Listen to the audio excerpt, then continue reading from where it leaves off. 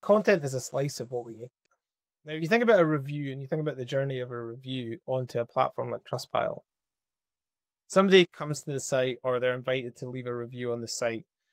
They go to the review submission form. They submit their review. At that point, we are understanding where they come from, right? What pages have they clicked on before they've gotten to the review submission page? We capture at the time they submit a review what type of device are they on, IP address information, like lots of different characteristics and features that nobody sees when they're looking at a review on Trustpilot itself. But there's a huge amount of data that is associated with that. And what we have really invested in is the technology to spot those patterns at scale. And this is where not generative AI, but AI and machine learning is a really useful tool at operating at scale and spotting these patterns in data.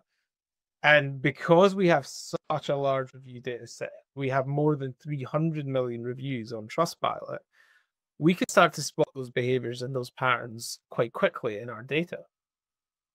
And that's what helps us to take action. So, yes, it is easier to create content. But right now, no, it's not easy to get content onto a platform in a way that can outfox the detection of a lot of these models. And it's a really great question because I think it's not well understood outside of our industry how these automations work. And they always sound like they're very fancy and very sophisticated.